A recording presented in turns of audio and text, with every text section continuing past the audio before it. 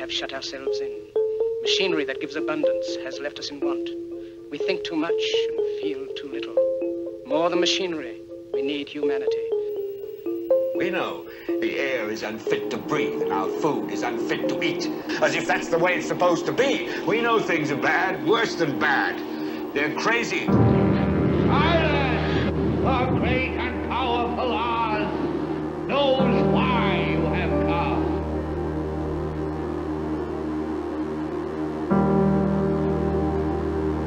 You've got to say, I'm a human being. God damn it! My life has value. You have meddled with the primal forces of nature.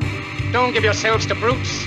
Men who despise you, enslave you, who regiment your lives, tell you what to do, what to think, or what to feel, who drill you, diet you, treat you like cattle, use you as cannon fodder. Don't give yourselves to these unnatural men with machine minds and machine hearts.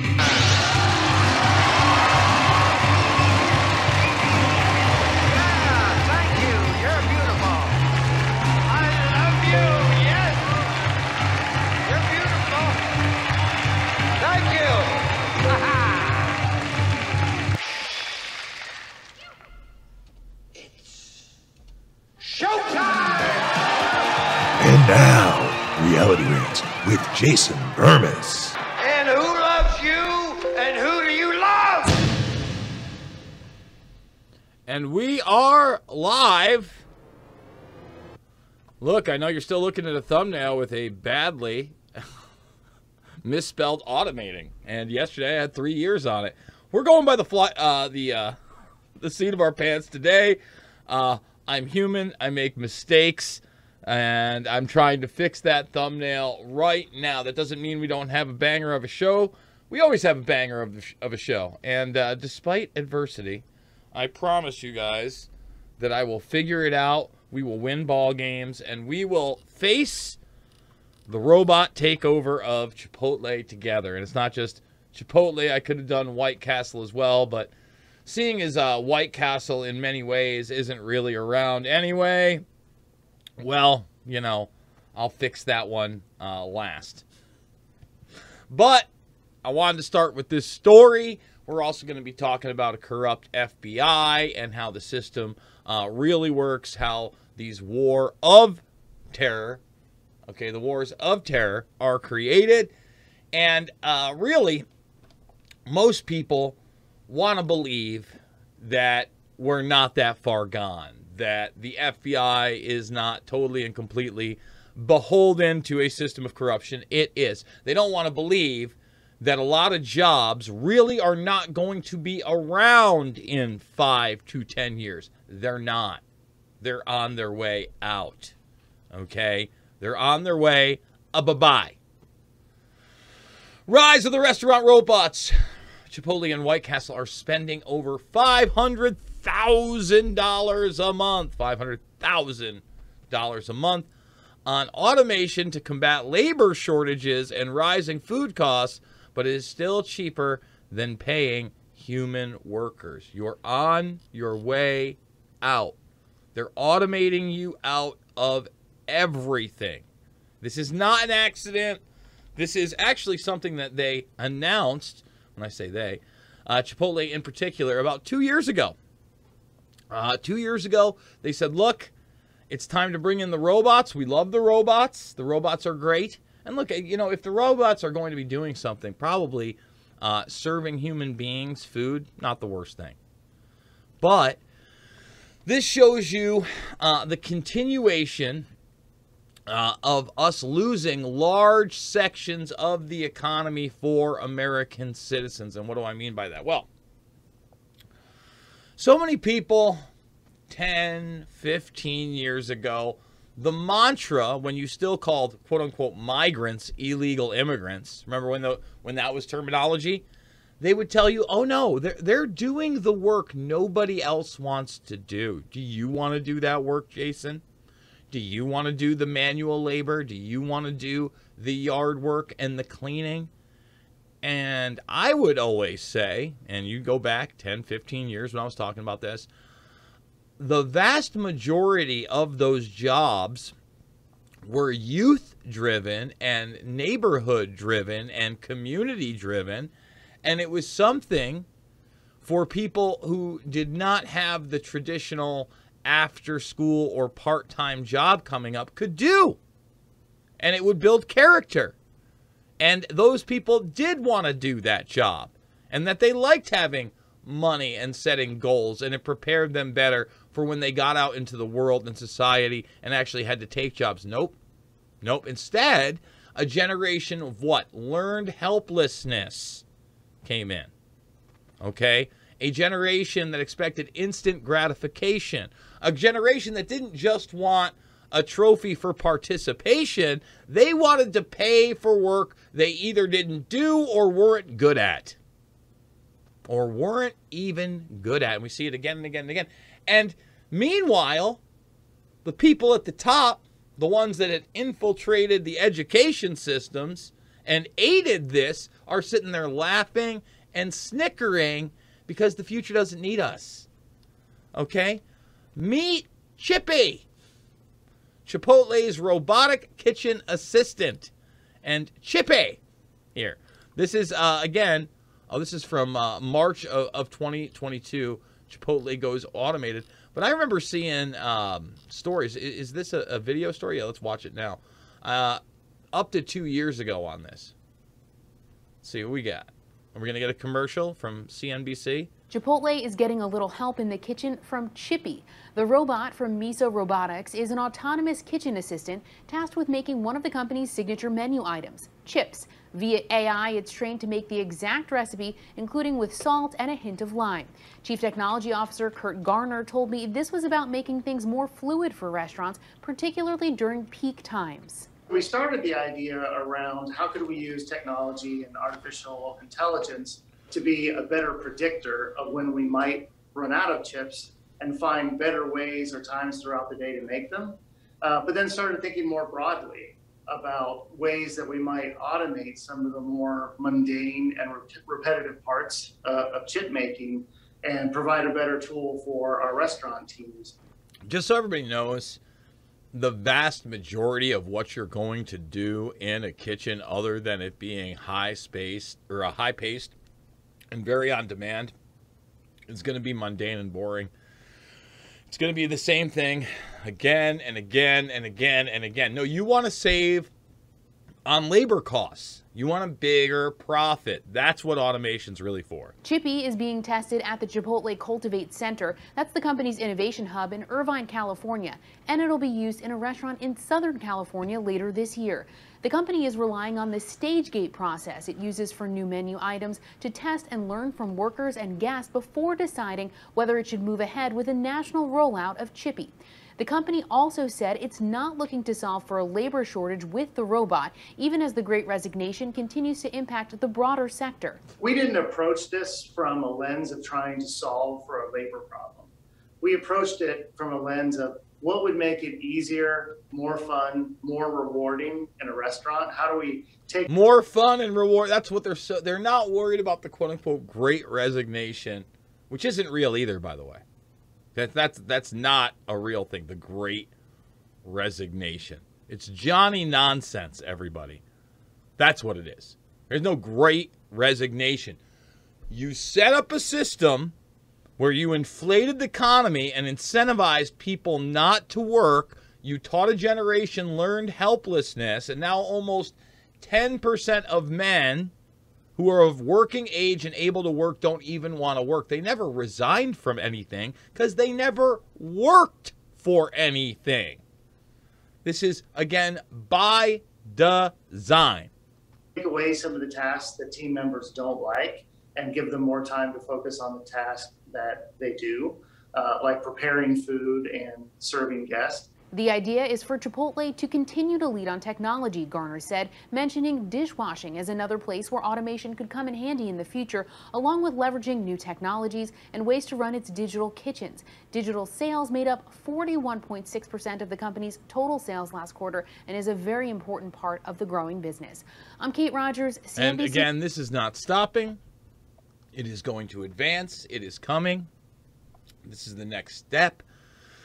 learned helplessness, universal basic incomes, and inflation, so that even if you do have work, you are working hard, your money no longer lasts as long or has the same type of purchasing power. So please take our universal basic slave income. Okay, I want to shift gears a little bit.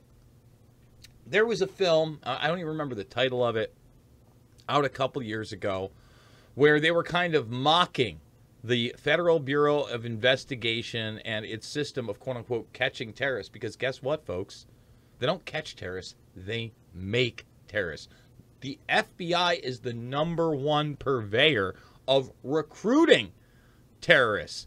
And this is an interview with the, I believe it's the writer-director of the film, talking about the absurdity of the FBI, seeing as the FBI is absolutely a criminal organization and the January 6th trials are starting. And, you know, I had a conversation with my girlfriend last night. It's rigged, man. I know I had Randy Ireland on yesterday, and he was trying to put a smile on and a happy face and looking like, you know, there's some positivity in this. There is none. I'm sorry. I wish there was positivity, other than maybe waking some more people up, which I think is going to be tough to do with the narrative that's out there, by the way. No, there's nothing positive. We have an FBI that is a criminal organization. So we're also going to play a clip of Trump back in the day talking about how Mueller and the FBI should accept the invitation, okay, accept the invitation of old Poot Poot and go and investigate on behalf of old Poot Poot, whether or not the Ruskies, you know, the ones that were supposedly padding Trump's bank account, though we now know that's also fiction, right? Poot Poot said, hey, if you think we hacked the election or hacked some sort, come on in. Come investigate. Mueller and the gang had no desire to do that. So let's play this clip where this gentleman in the entertainment industry expertly breaks down what the FBI is really all about. Is one, who is the biggest recruiter of terrorists in the USA? And two, what would you do if you were broke, about to lose your house, and someone offered you 100 grand? And that's really, the answer to the first question is, rather surprisingly, the biggest recruiter of terrorists in the States is the FBI. Mm-hmm. And the answer to the second one gives you the clue as to how our story works. Because the FBI have accidentally, it seems, developed a system which works rather well. And the system is, they make up a terrorist plot, they find someone to try and carry it out, and they arrest them for doing that. And then get the kudos for having fought the Great War against terrorism. Well, they get all sorts of things, really. I mean, it's quite complicated, but I guess the essential element of our story is that these people are not terrorists, but the government ends up putting them in jail for very long as if they terms. were. Yes, 25, 30 years. And there's a close to 100% conviction rate in these cases. And I wasn't looking for this. I wasn't aware of this. I mean, I think we all sort of have a vague idea that the FBI may be involved in setting people up. But then when you follow the story that I did and you see it close up, it's jaw-dropping. It's really shocking and very, very hard to believe. Not hard to believe if you have followed the trail of corruption since pre-9/11, and especially the 1993 bombing, which I highlight in Invisible Empire, A New World Order Defined, and the FBI recruited somebody to build the bomb that went off and killed 8 people. And had it been parked in the correct place by the patsies, would have killed a whole lot more. And if you think 9/11 was a tragedy of 3,000 people, why don't you envision a fully packed World Trade Center with 15,000 to 30,000 people inside, toppling from the bottom into New York City onto not a sparse but a heavy and dense population. You could have been looking at, again, anywhere from 20 to 40,000 deaths like that, over 10 times the damage of 9/11 much earlier. Can you imagine what these monsters would have done? Look at how they capitalized on Oklahoma City, and then look how they really capitalized on 9/11. Had the 93 bombing gone their way, things could have been out of control. And yet the statistics, once you lay them out, are quite extraordinary. I mean, we're talking about 100 incidents of the FBI doing this, 100 known incidents. More, actually, more. Yes, I mean, I say it's based on 100 true stories. That's Yeah. a sort of notional 100. It's in the right ballpark. It's more likely 300. But 300 times, the FBI have managed to pin a crime on essentially innocent people who were just part of some casual grouping, who they trained to be terrorists and then arrested and jailed. yes, if I may take the FBI's side for a second, it sort of works like this. You're freaked out by 9/11.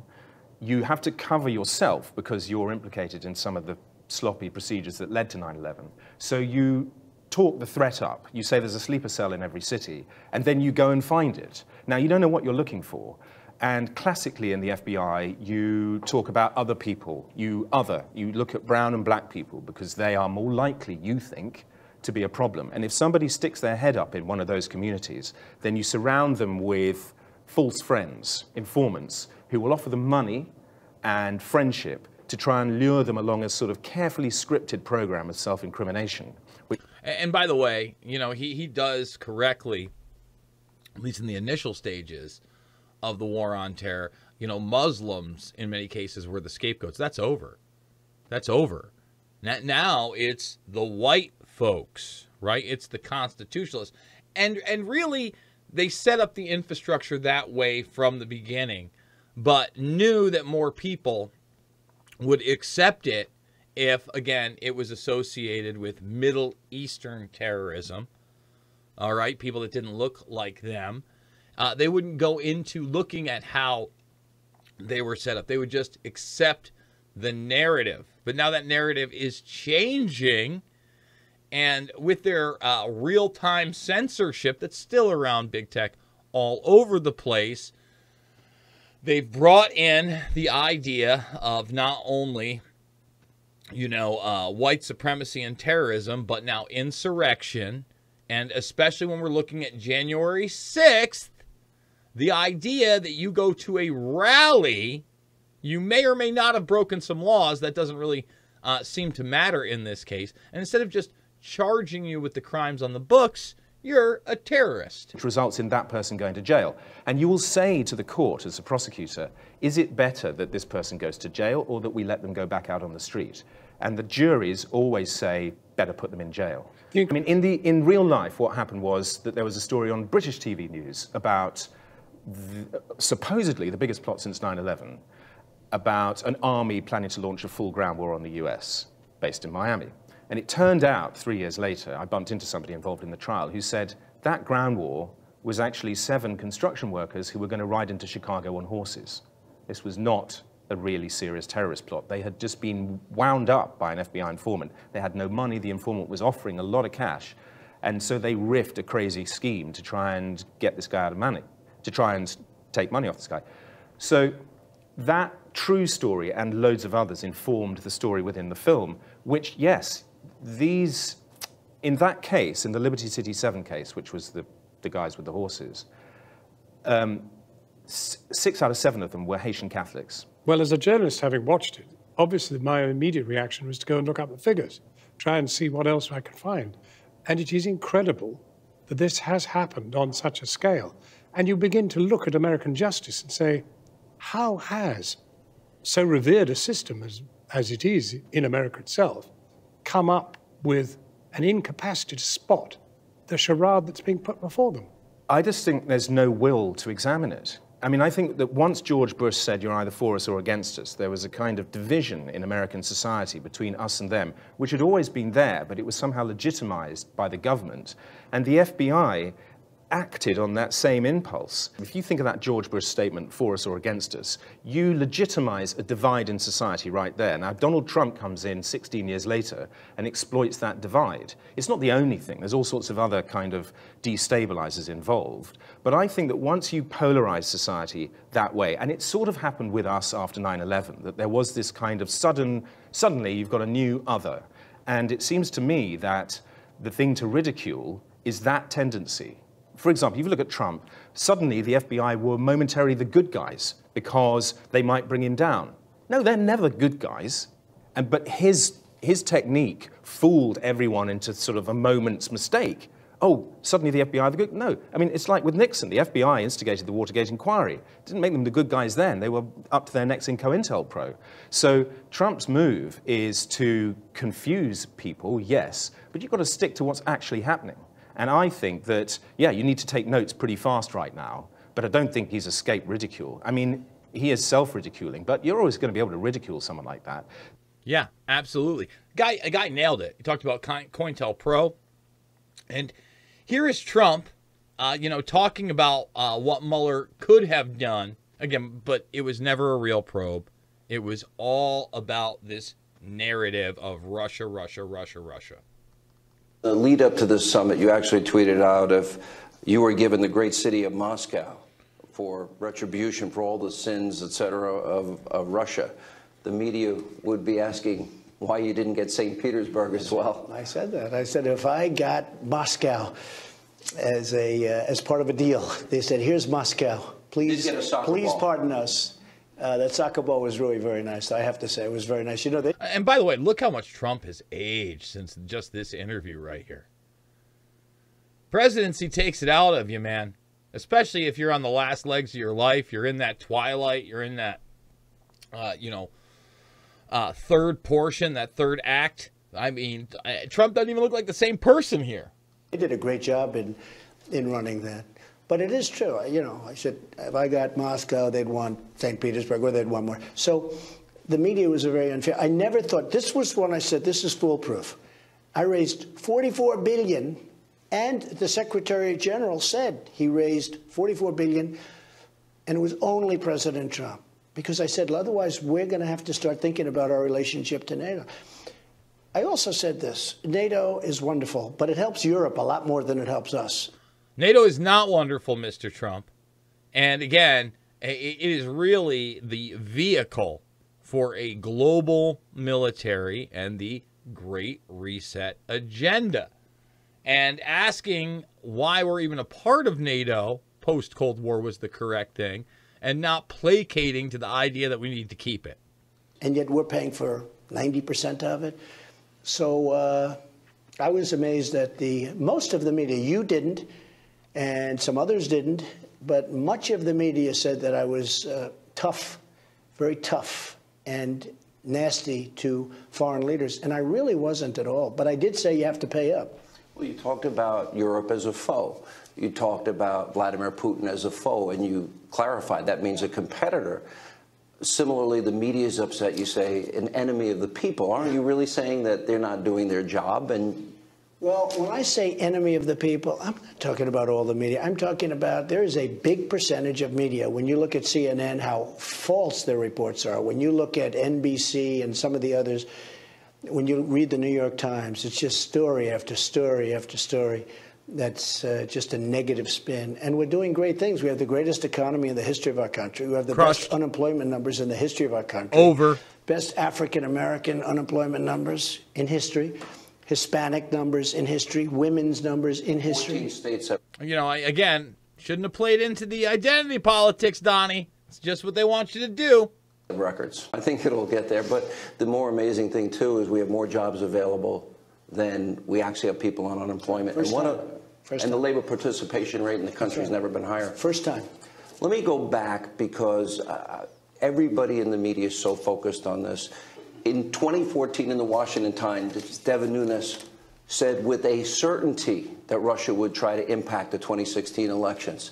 Barack Obama, in the month before the 2016 elections, and I will read and I will quote, no serious person out there would suggest that somehow you could even rig America's elections. No evidence that it has happened in the past, which is not true. And number two, or that it could happen in this election. And I invite Mr. Trump to stop whining and to go out there and try and get votes. He said that 2 weeks before the election. Well, he thought Hillary Clinton was going to win, and he didn't want to do anything to disturb it. And, frankly, when I won, he said, this is the biggest deal. But before I won, he said, this is nothing and it can't happen. It's a very dishonest deal. And, you know, you have to find out who did Peter Strzok report to, because it was Comey and it was McCabe, but it was also probably Obama. If you think that Obama didn't know what was going, when you watch, and I said it today with President Putin, when you watch Peter Strzok's performance, the lover of Lisa Page, when you watch that performance, the FBI, I'll tell you, I know so many people in the FBI. These are incredible people. What they're going through watching this guy, a total phony. I mean, how about we'll stop it? Here's the deal.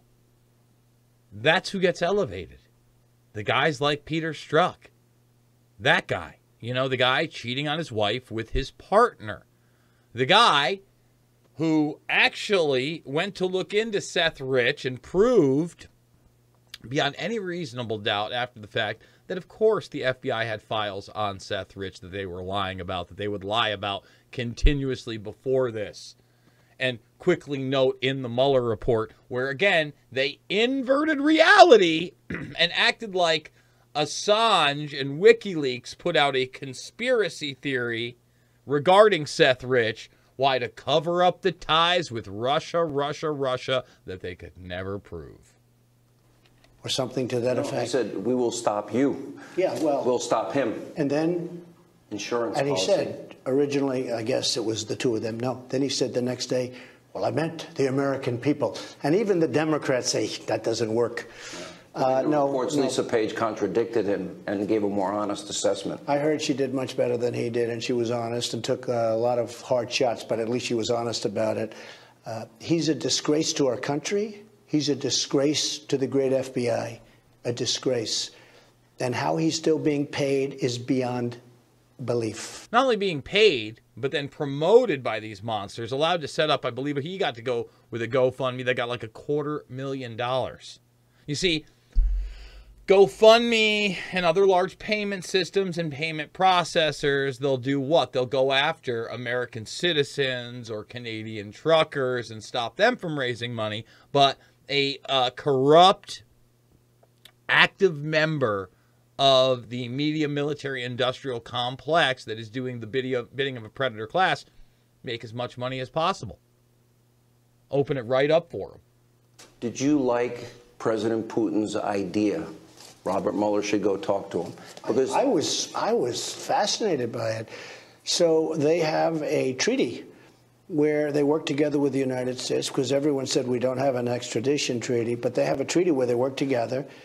And his prosecutors would prosecute it, and he said that Robert Mueller's people could go with them, but they probably won't want to. Yeah, interesting. Let me ask you. The 13 angry Democrats, you think they're going to want to go? I don't think so. And, of course, his pit bull, Andrew Weissman, who I think has a pretty atrocious record that we have found. It's very sad what's happening to our country because of this. We've never done better in so many ways, including economically. But when you see this thing going on, and I will tell you, it's driven a wedge between us and Russia. Maybe we've just knocked down that wedge, but it has driven a wedge. And President Putin said that. One of the early things he said when we started, he said, it's really a shame because we could do so much good, whether it's humanitarian aid throughout the Middle East, whether it's not just Syria, so many different things. The safety of nuclear, which is ultimately, there's nothing bigger, nothing more important. And one of the reasons I played this is because look at how far we've gone. Now Russia's the full-fledged enemy again. And yesterday, I was substitute hosting on Making Sense of the Madness. I was supposed to get this whistleblower named John Christmas. I'm not kidding. Yes, John Christmas. And I guess he was the inspiration for KGB Banker. And it was going to go into the criminality aspects of Poot, the KGB, the FSB, the alliances with the mafia there. And I think that that's something that people need to realize. I'm not a Russophile. I realize the corruption is big time over there, that Putin isn't the best guy. But again, that's the type of corruption we need to be focusing on, not the imagination corruption where the Russians are hacking our election or backing Donald Trump. That's not real. That's not real at all. So what I want to do here is I want to go to my film, Invisible Empire, A New World Order Defined.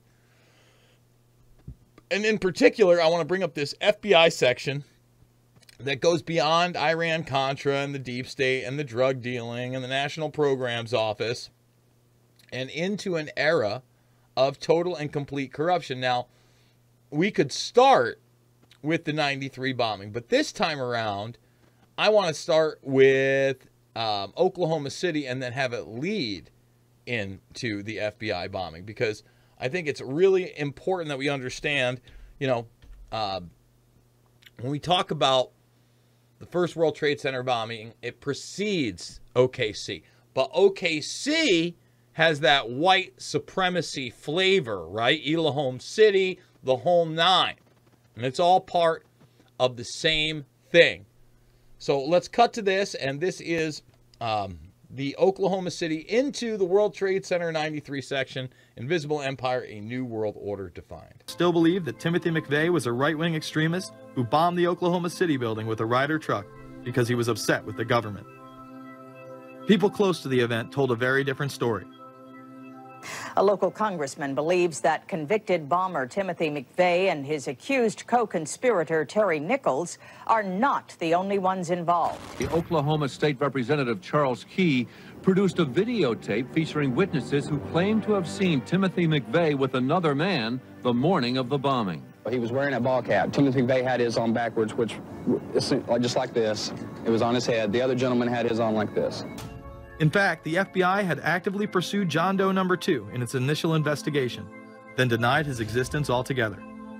There were also multiple reports that explosives were found inside the Murrah building. The Justice Department is reporting that a second explosive device has been found in the AP Murrah building in downtown Oklahoma City. Mike, you're still with us, aren't you? Yes, I am, and I might tell you in addition to that, in fact, what we were told at the scene a few minutes ago was that, in fact, 2 different explosive devices were found in addition to the one that went off. The second explosive was found and defused. The third explosive that was found, and they are working on right now as we speak, I understand, both the second and third explosives, if you can imagine this, were larger than the first. Bomb squads were actually caught on video pulling into the building to retrieve these devices. They'll back that trailer down there, and the bomb squad folks will go in, and they will use that trailer. You see the bucket on the back there, sort of, this is how they would transport the explosive device away from this populated area to try to do something with it. I just took a look down the street at the Murrah building again. I see another bomb truck going, so apparently they're going to try to get out that third bomb that's been talked about. This was even confirmed by the governor at the time, Frank Keating. One device was deactivated. Apparently there's another device, and obviously whatever did the damage to the Murrah building was a tremendous, very sophisticated explosive device. Members of the ATF who would have normally been in the building were tipped off prior to the bombing. He saw what appeared to be a police bomb squad truck near the Murrah building 2 hours before the blast. It had a shield on the side of the door, and it said bomb disposal or bomb squad below it, and I really found that interesting. Another witness who spoke to ABC News on the condition of anonymity will tell the grand jury tomorrow he was told by an ATF official agents working in the building had been warned in advance not to come to work. He just came out and told me that the ATF wasn't in the building that day. They'd been tipped by their pagers not to come to work, which I was flabbergasted. McVeigh would even claim in a letter written to his sister, which was published by the New York Times, that he was actually recruited for black operations, which included smuggling drugs into the United States, as well as assassinations. One may brush this off as the ravings of a madman. However, McVeigh was filmed at the Camp Grafton military facility in North Dakota on August 3, 1993. McVeigh's official records state that he was discharged over a year prior from the Army Reserve in May of 1992. Perhaps even more interesting is that Camp Grafton was specializing in training troops in explosives and demolitions at the time. When all was said and done, the security tapes reported to have captured the entire thing on video were rounded up and classified. In 2009, they were finally released, and magically none of them caught the bombing. The excuse being they were all having their tapes changed at that exact moment. This event would be labeled domestic extremism, which was used to demonize critics of world government, militias, and create fear within the populace. Muslim extremism seemed to show its ugly face in then unprecedented fashion on February 26, 1993. So again, you got the white supremacy, 1995, you clearly got a corrupt Justice Department, a corrupt FBI, a corrupt ATF at the highest levels, right? And then you have an incident like this in New York City that really could have been the original 9/11. A truck bomb had gone off in the parking area of the World Trade Center. Luckily, the bombers failed to follow instructions and parked the truck carrying the explosives against the main support column. What is not discussed, however, is the bomb was actually built by an FBI informant under the supervision of the FBI. Ahmed Salam, a former Egyptian army officer who had been doing undercover work for the FBI, was the man who actually built the bomb. When he was told that he would have to use real bomb-making material instead of harmless substitutes, he became suspicious and began taping his conversations with FBI officials. Last winter, the FBI was praised for its speed in cracking the case of the World Trade Center bombing and bringing 4 suspects to trial. Now, there is some evidence that the FBI may have known of the plot in advance through an informant and might even have stopped the bombing that killed 6 people. Notice the media emphasizes that they might have been able to stop it. They then gloss over the fact that the bomb was built by their agent under FBI supervision in conjunction with the district attorney. FBI agents might have been able to prevent last February's deadly explosion at New York's World Trade Center. They discussed secretly substituting harmless powder for the explosives, but they didn't, according to the FBI's own informant, Ahmed Salam. Unbeknownst to the FBI at the time, Salam recorded many of his conversations with his handlers. The actual recording where Salam discusses this with his FBI handler, John Antisev, was released years after the trial. You got paid regularly for good information. I mean, the expenses were a little bit out of the ordinary, and it was really questioned. Don't tell Nancy I told you this. Well, I have to tell her, of course. Well, then if you have to, you have to. Yeah, because, I mean, the lady was being honest, and I was being honest, and everything was submitted with a receipt. Yeah. And now it's questionable. It's not questionable. It's like a little out of ordinary. Okay. You know.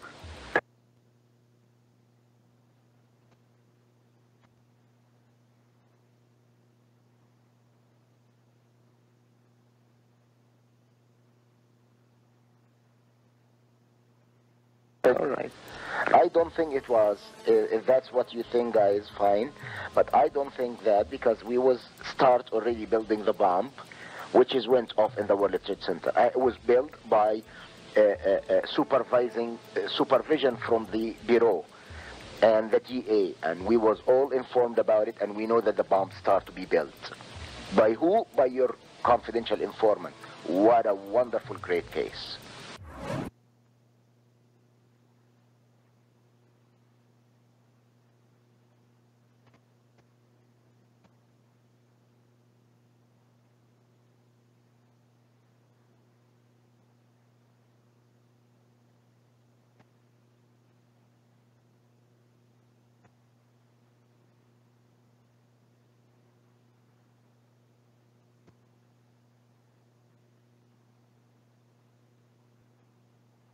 Hey, Jason, you're muted. Thank you so much. Sorry about that, folks. Oh, boy, it's a morning. So, once again, you look at this stuff, and you look at 9/11, and the FBI is integral. Yes, we are muted. Thank you for everybody on there, guys. And in numerous aspects of 9/11, it's not that the FBI doesn't know what they're doing. They're the cover-up crew, right? They've got some of the quote-unquote hijackers living with them in the FBI. Their investigation into what happened at the Pentagon, clearly a cover-up. Clearly, we never got the actual surveillance videos. All right, we got some frames that then can be debated on forever. And then if you dare to question what actually hit the Pentagon, oh, you're a bad person. If you dare to question what may or may not have happened over in Shanksville, you're a bad person. And I've got a small clip from Loose Change here that does just that. Well, Darren, in the last hour or so, the FBI and the state police here have confirmed that they have cordoned off a second area about 6 to 8 miles away from the crater here where this plane went down. This is apparently another debris site, which raises a number of questions. Why would debris from the plane, and they identified it specifically as being from this plane, why would debris be located 6 miles away? Could it have blown that far away? Seems highly unlikely. Almost all the debris found at this site is within 100 yards, 200 yards away. So it raises some questions. We don't want to over-speculate, of course. It seems to me from covering a number of plane crashes on the scene that, if nothing else, you can say this is not typical for a plane crash to be spread across an area this large. It certainly doesn't make sense because most of the debris has been found in a very compact area, within 100 yards, 200 yards, maybe a little beyond that. And then all of a sudden they're telling us 6 miles away they have another concentration of debris. They say it's very small pieces. Most of these are very small pieces. Most of the pieces here are no bigger than the size of a briefcase, they say, and the pieces 6 miles away, maybe even smaller than that. And when we're talking about this is Flight 93. I want people to understand, you know, we're not talking about Indian Lake, which is really like 1.5 miles, 2 miles away. We're talking about New Baltimore over a mountain ridge. Ask yourself, how in the world could a plane crash on the ground put debris 6 to 8 miles away over a mountain ridge? Did they find a plane in Shanksville? Within the last hour. I want to get quickly to Chris Kanicki. He was back there just a couple of minutes ago. And Chris, I've seen the pictures. It looks like there's nothing there except for a hole in the ground. Basically, that's right. The only thing you could see from where we were was a big gouge in the earth and some broken trees. From where we could see, there wasn't much left. Any large pieces of debris at all? No, there was nothing that you could distinguish that a plane had crashed there. Smoke, fire? Nothing. It was absolutely quiet. It was actually very quiet. Nothing going on down there. No smoke, no fire. Just a couple of people walking around. They look like part of the NTSB crew walking around looking at the pieces. How big would you say that hole was?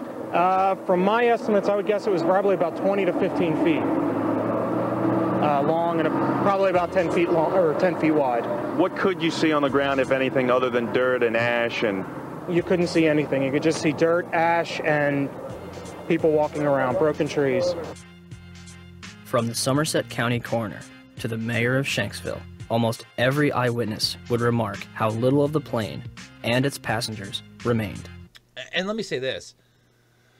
I think it was last anniversary. I played clips of FBI agents 15 plus years later saying when they got there, they didn't even know a plane crash had occurred. I remember the coroner came out swinging at the loose change crew for daring to quote him, and he was on some anniversary special talking about going into the woods and seeing like melted plastic coming off the trees, but has never said there were any bodies there. Basically said, hey, there were no bodies, so I really didn't have a job to do. But when I got there, you know, I wondered to myself, where is it? You know, there was just, the plane was just totally disintegrated. The only thing we didn't see were people. Nothing to indicate that there was even anybody on the plane. I remember asking a state trooper that was there to be sure, is that where the plane went down? It was so hard to tell because there was nothing around. So hard to tell because there was nothing around. But no, the FBI's not the cover-up crew. Let's see. FBI comments on United 93 on anniversary. Let's see if we can pull up that video. I have it somewhere, obviously downloaded, but we'll do it live. Let's see if Googly can help us here. Let's see. Investigators tell of emotions associated with United 93 crash. That's 2012. That's 2009. Let's see if I can find it. That's with a tweet. That's 2021. Oh, let's see. Be the next hero. The investigation of United 93. Gee, I don't know. Maybe this is it. It is the FBI. I think this might be it, folks. Let me see. This is it. All right. Great. because it's like 15 minutes long. This is officially what the FBI put out.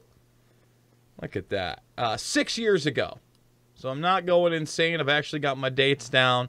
Let's hear what they have to say here, folks.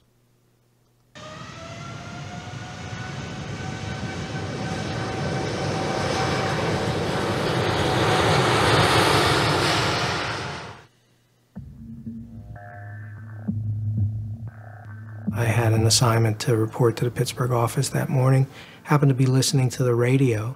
They had a report of a plane hitting the World Trade Center. Thought, wow, I wonder, you know, boy, a mishap of a plane going to one of the airports, or, you know, it didn't, you know, strike me as terror at that time. I just didn't know what was going on. Of course, everybody remembers that first tower scene with the smoke. So we're kind of in and out, and then of course the second plane hits. Just about everybody in the office, I think, had crowded into the break room at that time, and everyone was, you know, obviously concerned as to what was going on. Then there was a report about the Pentagon. Initially, we were thinking, because I was on the evidence response team, that we would probably be going to New York to help there. And then when the plane hit the Pentagon, we weren't sure which location we'd end up at. We then got a call about another plane potentially coming our way that was in distress. They believed that it was coming from Cleveland and that it may need to crash land at our airport here in Johnstown. Now it was that this may be deliberate, that it may be acts of terrorism. It would potentially be a crime scene in our jurisdiction. Before we got to the airport, though, we were told, no, that divert from there, that a plane had crashed in Shanksville. And I just remember thinking, that's our territory, that's our squad. We're going to be heading out there. So I got back to my car and started out of the city as quickly as I could. Now, watch the intro. Everybody, you know, very aware of what was going on that day, totally remembering it, recalling it calmly within the office. Listen to what they say next. Be the next hero. Bum, bum, bum. The investigation of United 93. Yeah, okay. The cover-up of 93. I think we finally arrived out at the scene between 2 and 3 o'clock that afternoon. The plane crashed shortly after 10 a.m. So we had an RA out near that site, and they responded initially. We would have been the first because it's 20 minutes from the office as we drove that day. I expected to see fuselage, remnants of a plane, which I didn't see anything but pretty much smoke and some fires. No fuselage, no remnants of a plane, just smoke and fire. Okay. I saw absolutely no signs that an airplane was present, no matter what direction I looked. And no matter what direction I looked, there was no plane. Forget about a fuselage, wing, parts. I mean, everywhere I looked, there's no plane. You didn't know that a plane had crashed there. You had a crater, and the initial crater was probably 15 feet deep, but we didn't have big plane parts laying everywhere. Okay, so that's 3 people, all there, aside from the other people we just showed you saying there's no plane there. This is the great magic trick, all right? And then what'll happen is these people that love to attack, they got nothing going on in their lives. I mean, nothing. I mean, I can't imagine how pathetic some of the personal lives of some of the people that have attacked me over the years for pointing this out are. But to this day, anonymous loser trolls, that's what you are if you're watching this, anonymous loser trolls that won't put their face to anything whatsoever, promote these other trolls that want to be looked up to in the quote-unquote 9/11 truth movement. And they want to attack people like me and Richard Gage and Alex Jones for daring to question things like what you're just seeing there. And I'm the bad guy because I don't engage with losers. Okay, I'll debate anybody in a forum. That's not what this is about. But what happens is you have these people that want to be pushed to the top of the quote-unquote 9/11 truth movement. And those same people won't only attack you for stuff like this, they won't acknowledge that Building 7 is a controlled demolition, which is completely obvious. So what are they really there for? What are they really there for?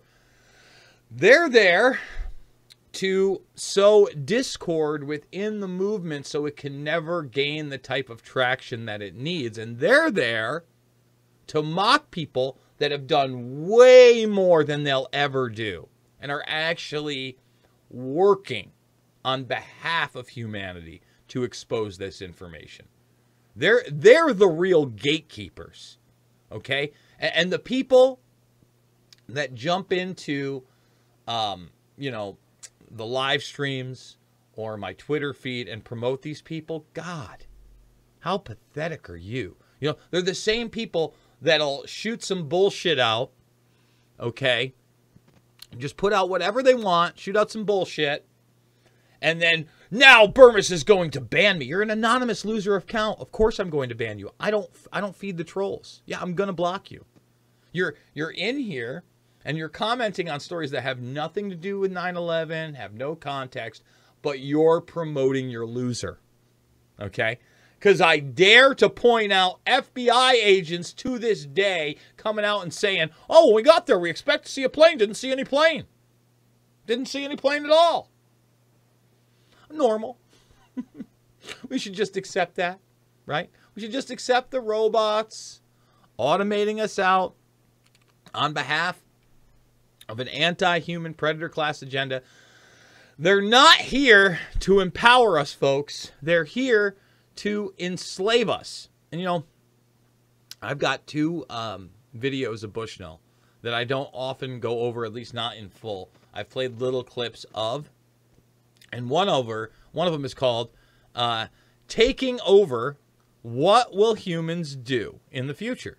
Okay, and this is where he's extremely long-winded. It's a 30-minute show, but at the end he tells you they become us, we become them, or you have what? Human-contaminated machines. And on the way to that, you have a system, if you're lucky, of a universal basic income where the robots provide the wealth for the rest of us.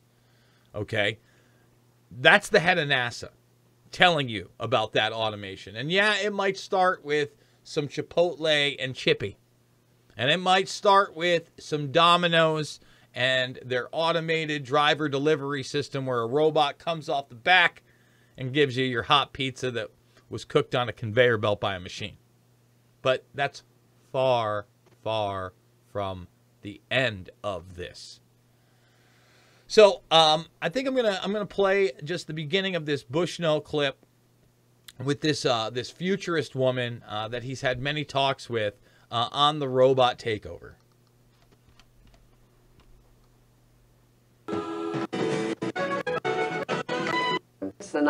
I'm Hazel Henderson. Welcome to Ethical Markets. Since the 1960s, we have seen machines taking over production lines and the jobs of cashiers, telephone operators, later legal assistants, accountants, and now performing medical diagnoses often better than doctors. Google owns 9 military robot companies.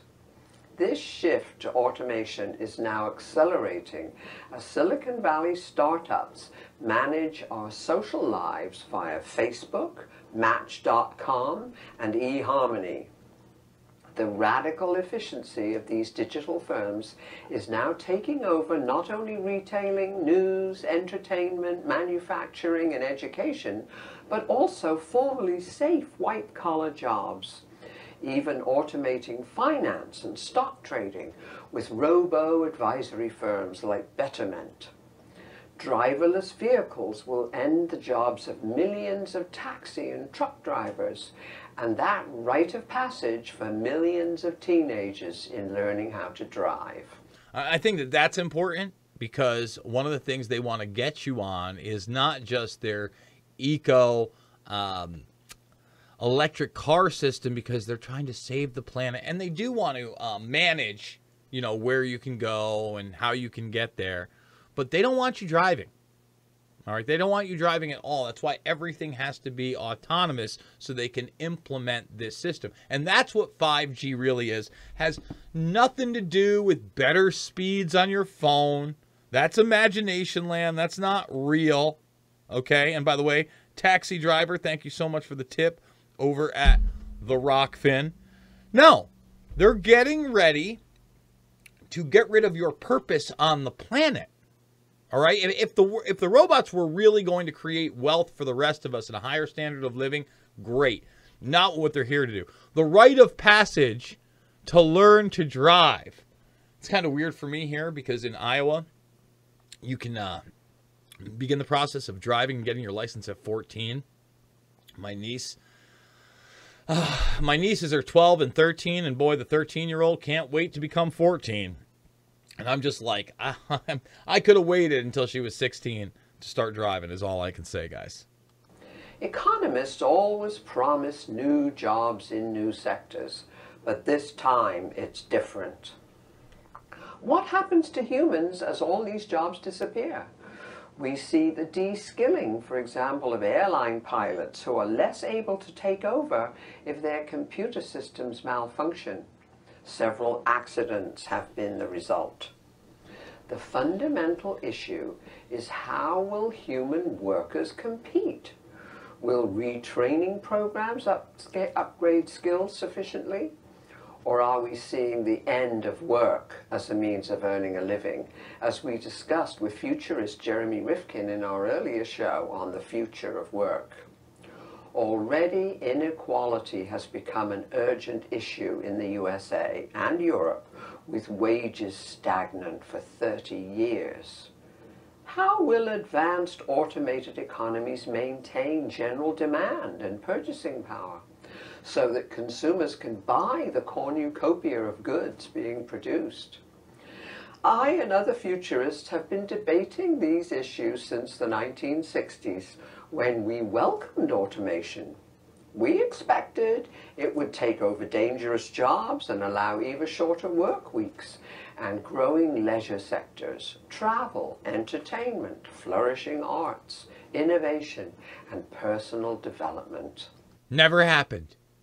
Personal development, more vacation time. No, it turned into a society where both people in the relationship, the man and the woman, the husband and the wife, had to work full time. It went from a system of savings and earnings to a system of credit and debt. And smaller households, smaller families, a lower standard of living, less vacation time, longer work weeks. That's what actually happened. That's the reality. We explored how basic minimum incomes proposed by Milton Friedman as the negative income tax could underpin this shift. Employee ownership of companies has spread to over 11,000 firms, so that when machines take jobs, workers can now own pieces of those machines. Today, all these issues are back on the table. And by the way, that sounds a lot like the idea of stakeholder capitalism that Klaus and the guys are going to sell you on. Oh, stakeholder capitalism is coming. You're going to own a part. No, you're not. That's bullshit. That's setting up the have everythings and the have nothings. And we played the clip yesterday. You know, the World Economic Forum might tell you you're going to own nothing and be happy. Well, I got news for you. The eugenicists out there, the population control people, are like, yeah, you know, we could maybe have 8-9 billion people on the planet, but we need a really smart dictatorship. And by the way, your standard of living is going to plummet. Somehow we want to peacefully get down to like 1 billion, maybe 2, and then maybe you can have a decent standard of living. That's what they're talking about. All right, folks. The first hour is about to wrap up. I'm going to give the cue to the producers to try to make that transition right now. I want to remind everybody, if you are watching on YouTube, to thumbs it up, subscribe, and share. Check out all the documentary films, including Invisible Empire and Loose Change Final Cut, of which you just saw a little sample pack of. We've also got some other great movies out there, like Fabled Enemies and Shade the Motion Picture, all of which I'm extremely proud of and are free of charge. I would like you to share with others. We're on BitChute. We're on Band.tv. You can come on over free and listen to the rest of the broadcast over at the Infowarrior.podbean.com. But if you want to see this lovely lady's face. You want to see Bushnell as he goes, ah, and ah, and ah, over the next several minutes to an hour. Make that premium account over at redvoicemedia.com/Jason. Use the affiliate link to sign up. Lock it in right now for 50 cents for the first week. Just try it out. Then it's $10 a month, or you can lock it in for the entire year at $100. Save yourself 2 months. I highly recommend it. With that being said, Rockfin, we will see you on the flip side. YouTube, real as always. Keep being that Trojan.